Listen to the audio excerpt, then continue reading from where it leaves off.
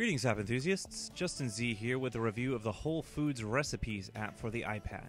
You can see more about this app at mahalo.com/wholefoodsrv.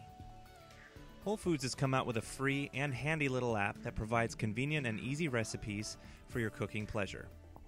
Basically, the app is divided into sections with a list of recipes on the right-hand side. The search section is probably the most powerful feature. You can type in a name and narrow your search by course, category, and special diet. Be sure not to get too specific or you won't get any results.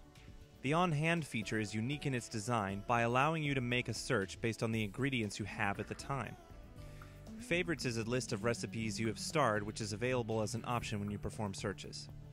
Locations is simple but very useful because it uses your current location and makes a map of all nearby Whole Foods grocery stores.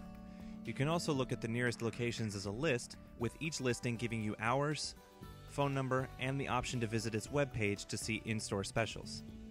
Finally, the shopping list is pretty self-explanatory. To add ingredients, you would click on a recipe, then click on the icon in the upper right-hand corner to add the ingredients you need. When you look at the recipes list, along with a specific recipe, you get a series of colored icons. Each icon has a specific meaning, but it is initially confusing to find out what they mean. To get details on each of them, click the special diet button in the search feature. Each recipe is pretty straightforward. You get an ingredients list, directions, how many people it serves, and a picture of the meal. If you like, you can email, Facebook, or tweet the recipe.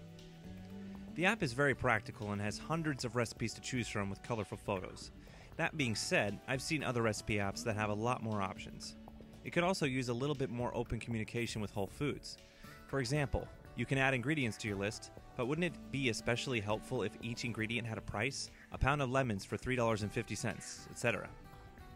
Sure, prices change all the time, and each location has different prices, but if someone were able to update the prices at each Whole Foods, that would make things unbelievably convenient.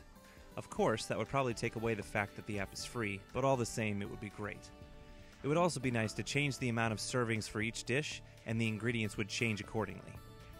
Finally, the app crashed on me once in a while, or wouldn't respond to my touch.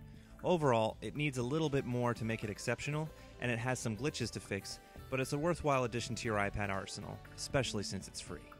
Cookbooks are always a good idea on an iPad. I give the Whole Foods Recipes app for the iPad a 3.5 out of 5.